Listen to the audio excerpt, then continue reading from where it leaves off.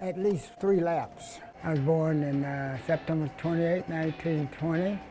Never thought I would bypass my grandfather. 96, I said, that's a long time. And here I am, 99.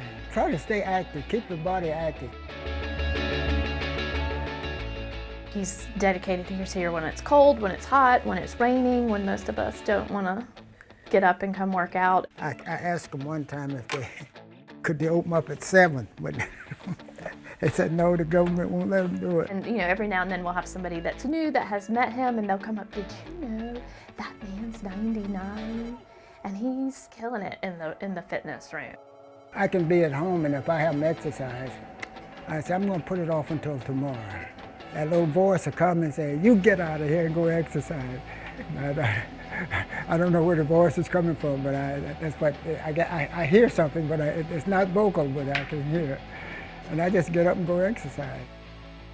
I got rid of arthritis in my back like this. About 3 months of exercise. It went away and I didn't even know it. Go to the big machine over here. Try to do 10 of these. My service, I went to Germany, went in after big invasion there in France. And as soon as the war ended there, we thought we were coming home. No, they sent us over to Japan. We went there to fight, but we didn't have to fight. The atomic bomb dropped while we were on the way, and that ended the war. It's about 5 minutes to do 1 lap.